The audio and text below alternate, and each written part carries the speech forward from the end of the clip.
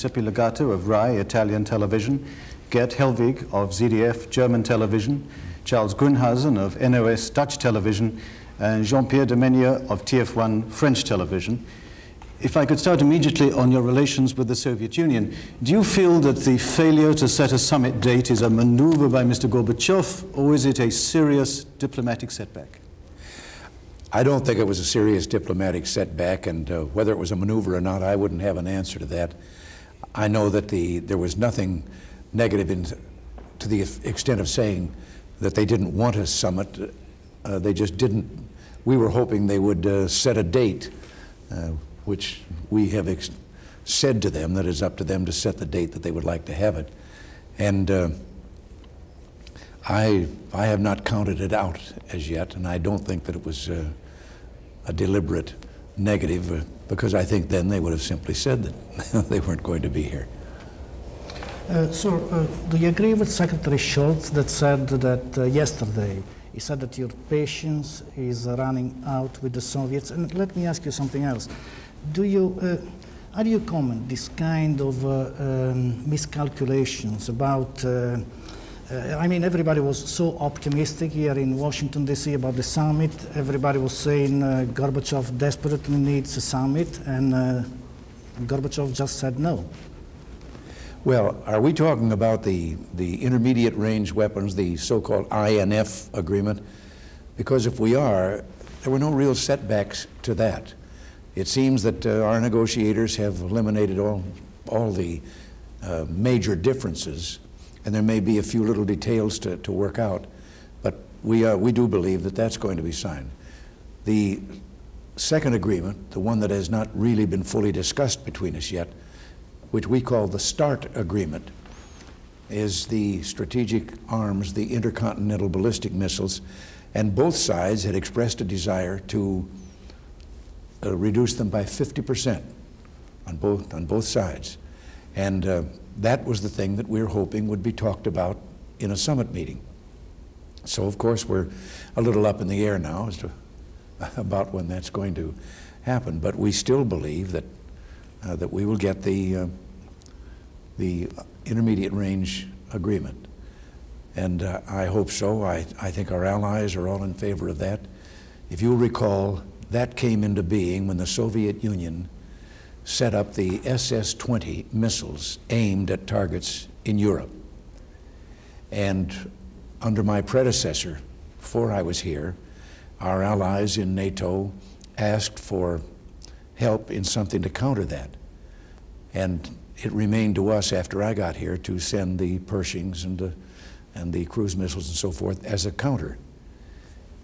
And this was the standoff of ours was supposed to be a deterrent to their ever using theirs. Well, a deterrent is only good up to a point. If someone is foolish enough to ignore it, then you have destruction. So from 6 years ago, I suggested a 0-0 option on that particular weapon. They get their medium-range weapons out, we get ours out. And at first, if you'll remember, they walked away from the table and refused to negotiate. But they came back to the table. And now we are, I think we're going to have success on that one. Mr. President, this situation reminds me a little bit of Reykjavik, when success was so imminent and then it failed because of SDI. You probably won't tell us, but I ask you anyway, is there any room left maneuvering on SDI on your part?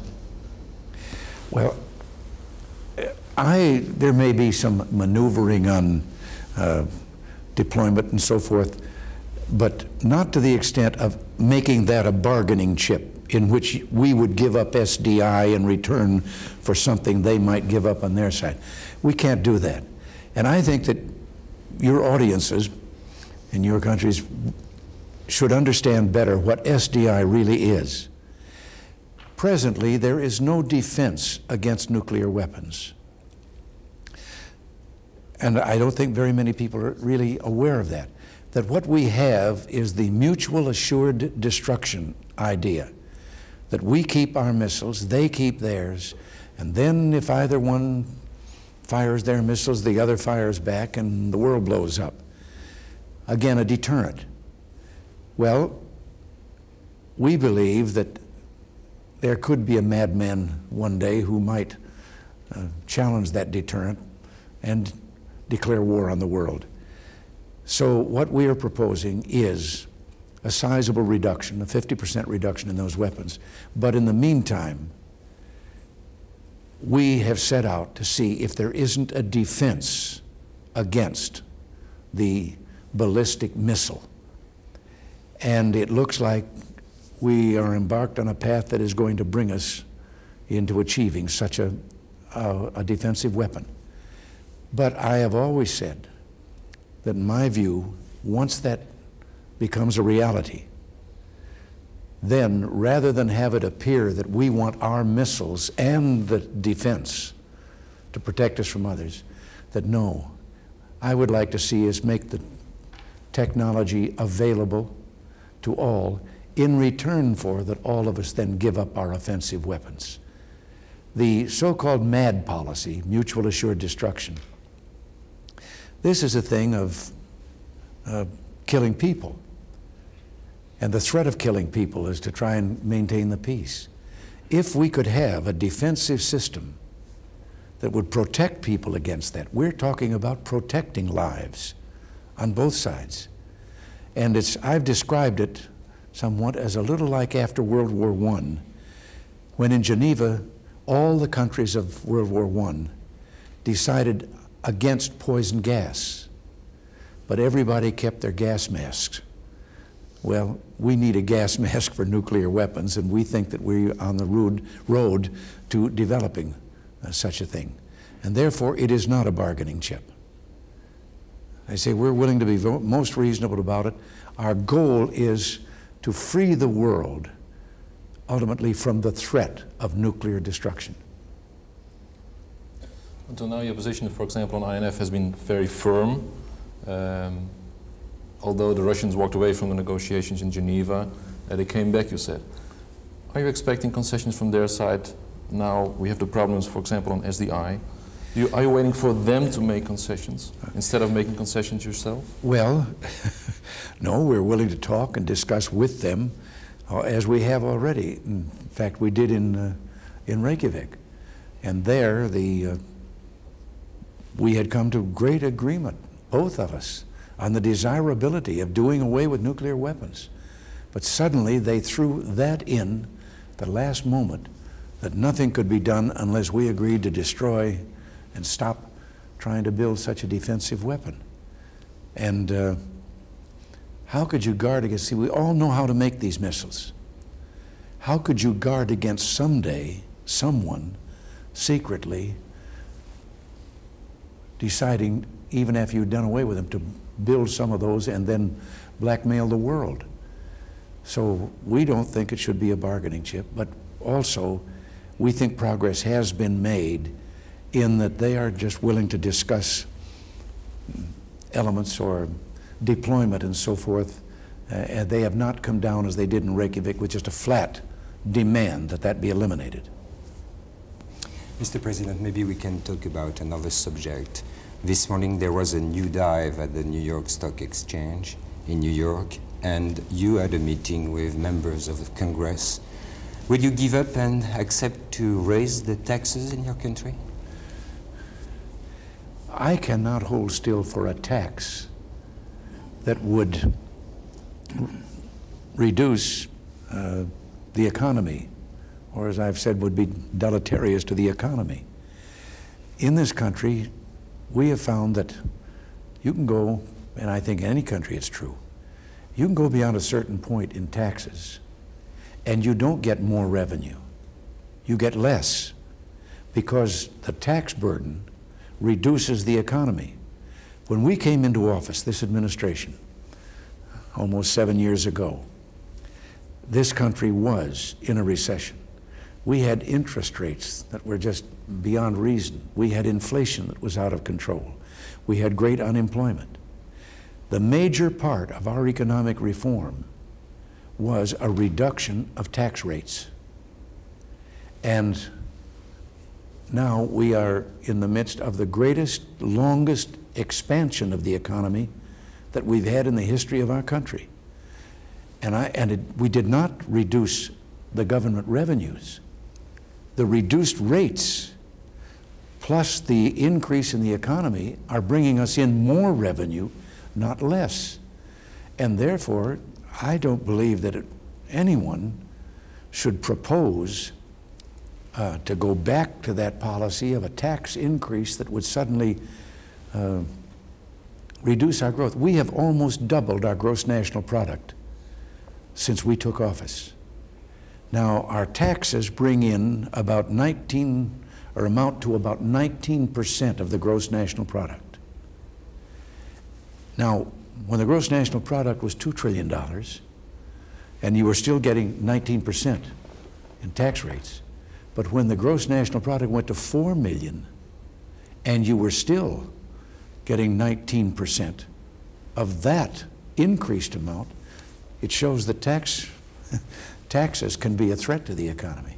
But Mr. President, might you be open to persuasion, either by some very persuasive congressman or by a further slide in the stock market, to change your mind and put in some limited more taxes? Well, since we this morning have arrived at the decision and the agreement that we're going to put together their team and ours now to negotiate on the matter of our deficit, reduce the deficit. No, I'm sure that as a matter of fact, I had suggested in my budget that I sent up and which they refused to consider, some adjustments to some of our taxes, but not the just flat going out and raising, say, the income tax. We once had a top bracket in our income tax when I was a civilian out there making motion pictures that was 90%, the tax rate. Well, I saw it firsthand, my own experience, what that can do.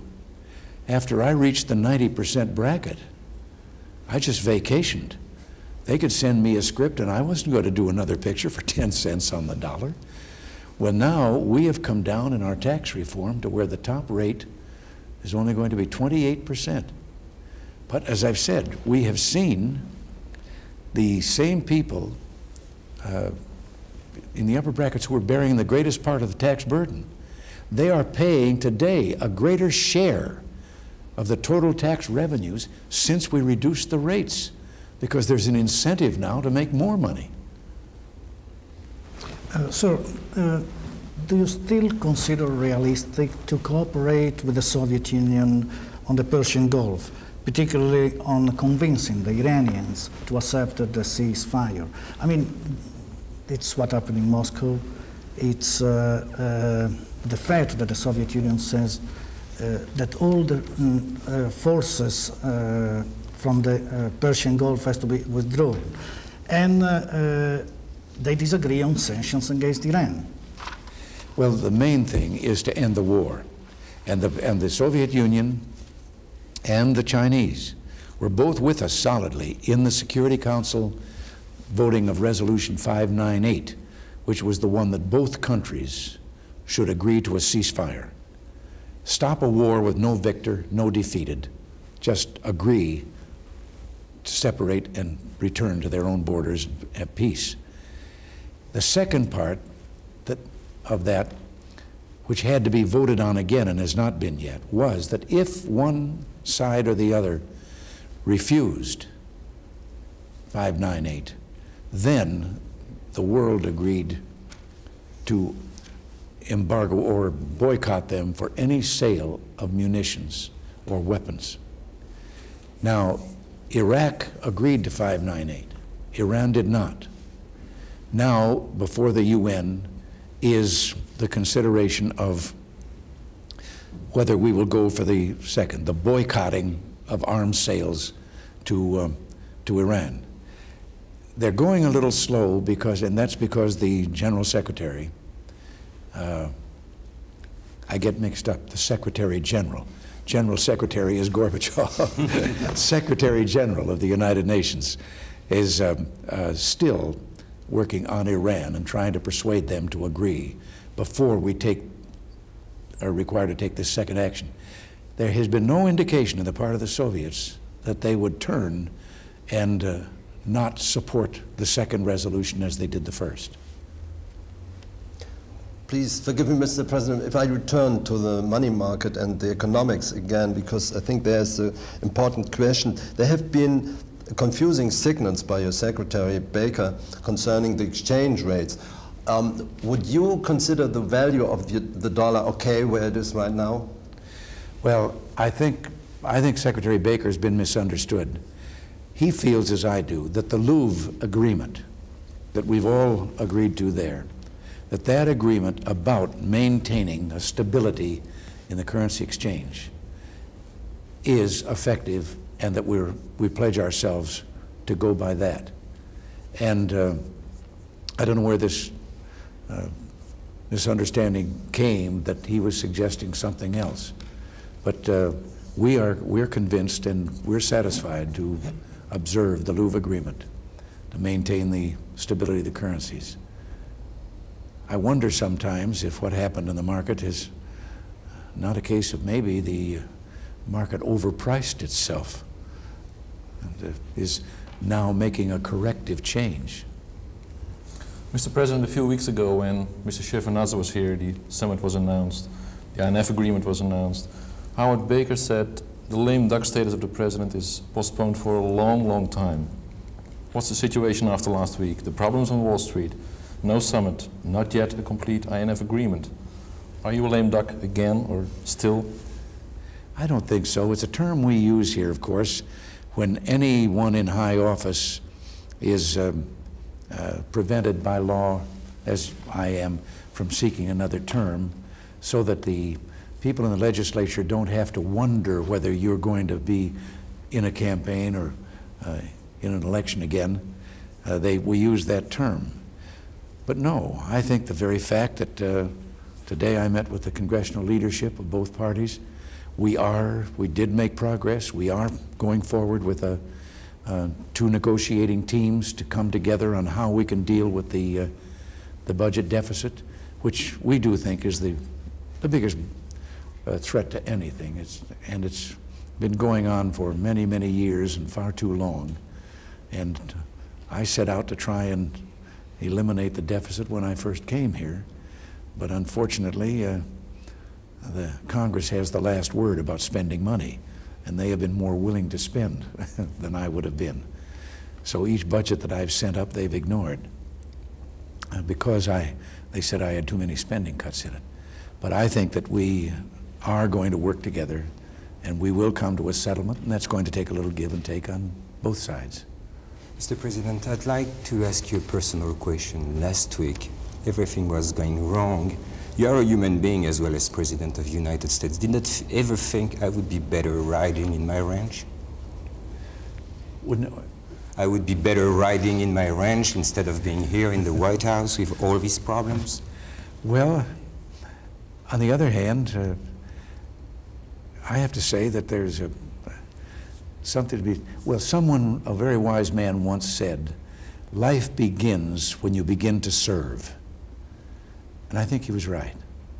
If I can do some good for this country that I love so much, for the people, and even for the world with regard to peace and so forth, all right, I'm willing to do that. And I don't ride as much as I used to, but I get a few opportunities, and when the Congress takes its leave and I can get back to the ranch a little bit. Thanksgiving? What? Like Thanksgiving, yes. In August they take a very lengthy recess of about 3 weeks. I was riding every day and cutting wood in the afternoon. Or do you wonder sometimes, sir, that your legendary luck is running out? I never called it luck. No, I think we have an unusual situation that parliamentary forms of government don't have. And that is here that you can have, as I have now, a Congress in which both houses of the legislature have a majority of the opposition party. Well, they're not too enthusiastic about doing everything that I want done. And for the 6 years up until this present year, I at least had one house, the Senate. And I think that then they in the legislature, because both Senate houses have to agree on measures. Well, there, some compromising was done when they formed an agreement on a piece of legislation. And many times it was something that I could then sign. But as I say, that's an unusual thing in our government here, that we should have this. We've had it for quite some time in our Congress, that kind of a division between the executive branch and the legislature. I don't mean that I'm opting for a parliamentary system. I think our system has worked reasonably well for a couple of 100 years, and we'll stay with it. But it's been more difficult since the '84 election, when the balance changed and they had a majority in both houses. Still, this morning, I think we were all agreed that we want to seek an answer to this problem. Mr. President, they're signaling to me that our time is up, and thank you for sharing it with us. Well, Thank you, Mr. President. well, I've enjoyed it. Thank you very much. Very much.